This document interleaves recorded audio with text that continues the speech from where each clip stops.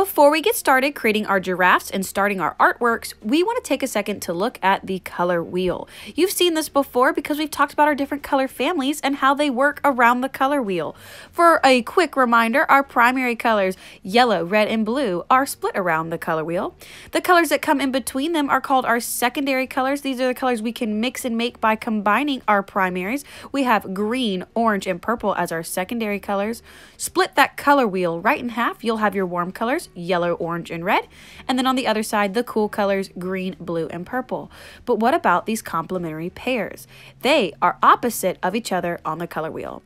So these pairs look like this. We have red and green together, orange and blue, and yellow and purple. Complements work together to complement each other. They make each other stand out. They pop. They look really great in your artworks when they are put side by side. But when combined and mixed together, they will make brown. So when using complements, be mindful not to let your colors mix or else you'll end up with a mucky, gross brown. We are going to be using the complements in our artworks today, so I want you to think about which color pairing is your favorite. Red and green, blue and orange, or yellow and purple. Take that, lock in your brain. You're going to need it for later. So we're going to get started drawing our giraffes. You're going to receive two papers. The first one is a longer, skinny white paper. Turn tall like a portrait. Put your name at the tip top, just your name. And then on our blue paper, also a longer, skinny one, turned tall portrait. We want to put our name, teacher, and our seat color and number. Your sub will help you out getting all of this information filled out. If you need help spelling your teacher's name or need help with your seat color number, we will get that fixed up for you really quick. So you can pause the video here. Once everybody's ready, we will move on. All right, so now that we are all ready to go, we are going to set this one off to the side. You can even put it in your folder just in case and we don't get time to get to it today. So you can go ahead and completely remove this one out of your way. You need to have your white paper, flip it over to the blank white side, and this will be the side where we are drawing our giraffes. To start off drawing our giraffe's head, we're gonna make sure we leave some space at the top to add in the ears as well as what looks like the horns on the top of the giraffe's head. So I'm gonna look at it like roughly 3 finger space at the top. I'm gonna put a little mark there so I know this is where I'm gonna start the top curve of my head. So I have some room up at the top. So try to leave 3 fingers, at least 3, maybe even drop down a little bit lower since your fingers are a little smaller than mine. All right, so the next thing we're gonna do is we're going to start with a curving line that's going to go either right on that dot that we made, that little spot, or just right below it. And it's going to be the top of the giraffe's head. So I'm gonna start a little wide. I'm gonna curve up and over and then come back down. Our head is gonna end up looking like an upside down egg, wider at the top, skinnier at the bottom. So go ahead, create your first curve. Remember, you can pause the video as needed so everyone can get caught up. So no need to panic. If we are moving a little fast, we can always pause. And then we're going to bring this side down, coming in. You can see it's starting to make that egg shape, almost even like a balloon. And then a little curve at the bottom, and we're coming back up. So we have that upside down egg shape to start our giraffe's head. All right, on top of the head, we are gonna add in the horns, which are actually called their ossicone. They are ossified cartilage, very hard, covered in skin pieces. So we're going to start first right here in the middle. I'm gonna come up, I'm gonna make a curve that goes back down and back up, and it comes back and touches back to the head. So easy way to think of this. You're like on a roller coaster. You go up, up, up. Oh, you're going down. Now we've gone down and we're going up, up, up, and woo, back down. Beside this is where we're going to add in the ears. I like to think of them as almost like leaf shapes. They are one curve and one other curve, leaving a little space. Same thing on the other side. And I like to have a little bit of a wiggle on mine, as well as adding in that extra curve detail just right along the top. Each ear does not have to match up. They are allowed to be a little different. Next up, let's start getting some details on the face. So to start our face at the bottom, we're gonna bring in the curves for the nose. I'm gonna start right here, bring in one curve, match up on the other side, same thing, add in our other curve, leaving a little gap between the two. Almost like we were making a heart. I'm gonna draw in the ovals for the nostrils. I'm not gonna color them in with pencil. We are gonna be adding in some color later. I'm just gonna leave them open for right now. And then going from this little spot that we left open, you ready? We're gonna make a big curving line that comes up, touches to the side of the face. Big curving line that comes up and touches to the side of the face. Taking a look at your shoulder partner and the people at your table, is it okay if everybody else has different looking heads than yours? Of course. If yours is wider or skinnier, that's okay. Everyone's gonna have a giraffe that is unique. For the eyes, I'm going to start with a U-shaped curve, goes close to the edge, and I'm actually gonna close it off with a straight line to start. He's gonna look a little angry. And we're gonna do the same thing on this side. And I'm just looking to see, I drew this one a little bit bigger, so I'm gonna make this one just a little bit longer. We are gonna color these in later. And giraffes do have quite impressive eyelashes. So coming from the top, I'm going to make just a little flick that goes up and over to start my eyelash line. Same thing over here, up and over.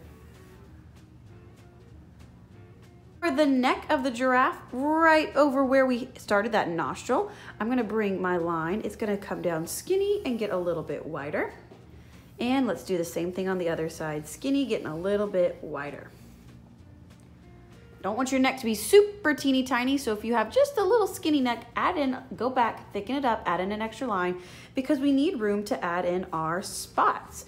The spots on the giraffe's neck are all sorts of fun wiggly blobs. You can have some that touch to the edge and some that run off the side. It would wrap around the back side of the neck. You can have some that sneak up under the head. So we're gonna go ahead and fill in some wiggly shapes for the neck. Jumping up, back up to the top of the face, we have where the nostrils and this bottom part is actually where the nose and the mouth would separate. So I'm gonna put a little bit of a curving line. So I know that is my little bit of my bottom jaw sticking out of my giraffe. And I also like to put some little spots up here on the face as well. And then optional, if you would also like maybe a larger spot up top, maybe a couple smaller ones around it. And our next step is starting to color with our complementary color pairs. Remember, you are going to be choosing which pair you like. Do you like blue and orange, red and green, or purple and yellow?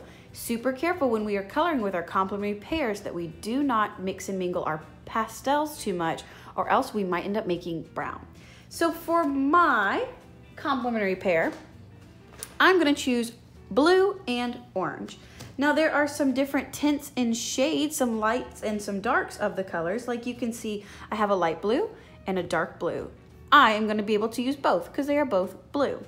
For my orange, I'm just gonna stick to using just my one orange pastel. Our goal is we're gonna finish filling in all of our spaces with our complementary pairs. But there are a few spots that I don't mind, of course, if you leave and color them in black, like the nose and the eyes and the eyelashes. In fact, it's probably best that we start there to go ahead and get those out of the way so we don't forget. So using my black pastel, I'm going to color in the nose, nostrils. I'm going to do the eyes and the eyelash. And I like to leave one little white spot in the eye. So when I color, I do make sure I leave that little twinkle, sparkle, that white spot.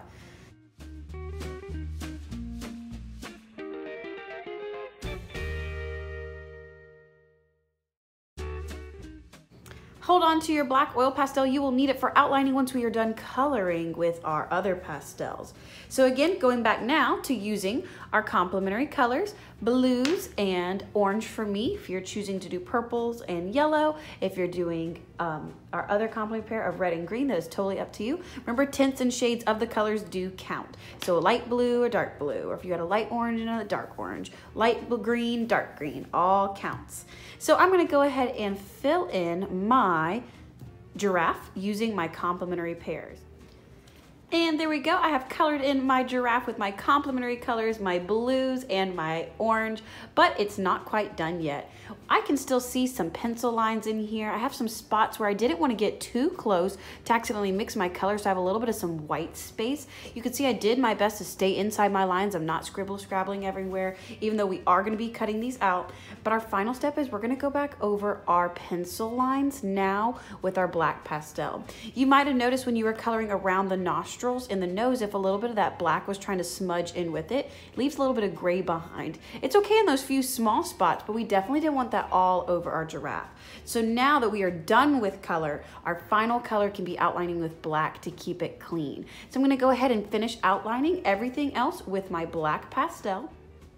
And check it out, it looks so awesome with our black outlines, really helps clean it up. You might have some little crumbs of your pastel on your paper. You can always tap your paper to help get some of those crumbs off lightly, very lightly. Use your hands to dust it because these are oil pastels and they will smudge and smear. So if you are pushing hard with your finger, you will smudge them. So I'm just going to lightly brush them off. Again, I can tap them on the table. And then before we go, you're gonna wanna definitely make sure you get a wipe to wipe all of these away. You don't wanna leave them on the table because the next person who comes in, if they accidentally smush one, it does smudge and smear. So make sure that you are using your wipe to get rid of any little crumbs of oil pastel. So make sure it's cleaned off because our next step is we are going to be cutting it out. Now hold tight really quick to that rag before you give it a toss. We might need it in just one more second because I have an option for you if you are interested. Something else that we can do with our oil pastels and the back end of a paintbrush, this black handle paintbrush is perfect for this, is something called sgraffito.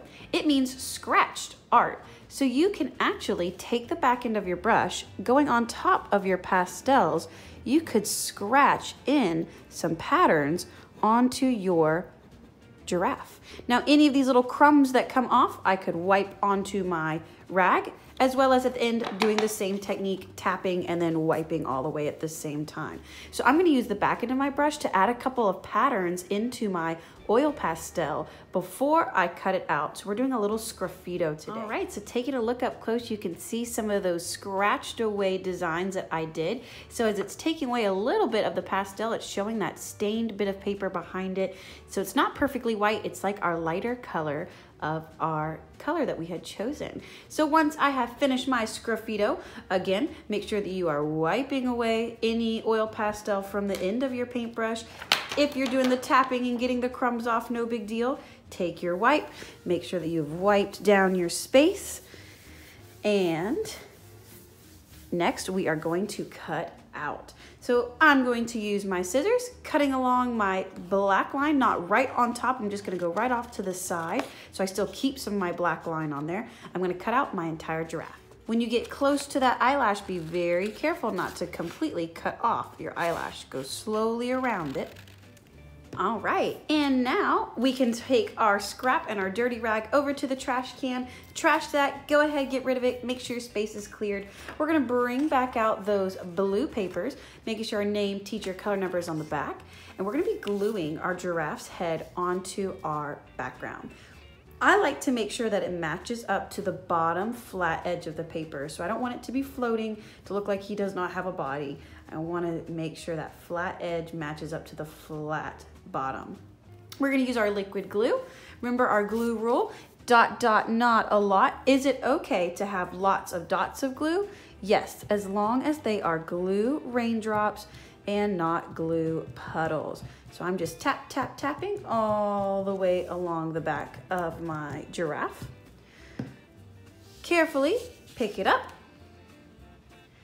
Make sure I've got my space ready to go. If a little bit of oil pastel has gotten on your paper, that's okay. Lay it down, and then this is important. Remember, oil pastel smudges and smears, so we don't want to be rubbing. We want to just lightly hold our hand in place, count to about 10 seconds, and then we're going to carefully pull away. No smudging, smearing, just lightly placing our hands.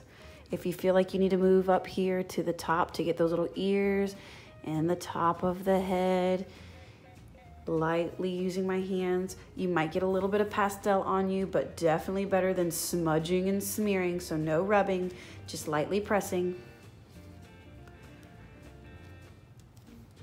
All right, and then our final step is going to be using our white Prismacolor pencils that do stand out very nice and bright to create some patterns behind our giraffe, our complementary colored giraffe. So even though my giraffe colors that I chose were blue and orange, if you have a purple and yellow, or if you have a red and green one, that is awesome. We are all gonna be gluing down onto a blue sheet of paper, so it doesn't matter what complementary pair you had, everyone has the blue, and I'm going to choose a pattern for my background. This can be any pattern you like. We wanna see patterns, we don't wanna see scribble scrabbles. I think I'm gonna be doing a striped pattern. So anywhere it would look like it goes around the other side of the neck, I'll just finish it off over there, a little bump and jump. And some of my stripes, I'm gonna put polka dots on the line. Others, I might do some thicker lines, maybe even sneak in a couple of zigzags. So I'm gonna go ahead and finish up my background. Big thing to remember while you're doing your patterns is watch your hand. Make sure you're not laying your hand on top of your pastels. So if I was working on this line, you can see that I'm making sure my hand is resting over here. I can rotate my paper to make it in a better position so my hand does not have to rest on top of the oil pastel. We don't want to smudge and smear it. So keep your hands off the pastel as best as you can. I'm only really using it just to kind of hold in place, but even I could be holding on the paper instead, and that's probably our better option. So try to keep your hands off your pastel. And there we go. I have finished up my background. I had so much fun just going through and doing different types of lines in the background. Of course, you can change it up. You can do different things like different shapes, or maybe even one design, like maybe you want spirals all in the background behind your giraffe. That is absolutely up to you.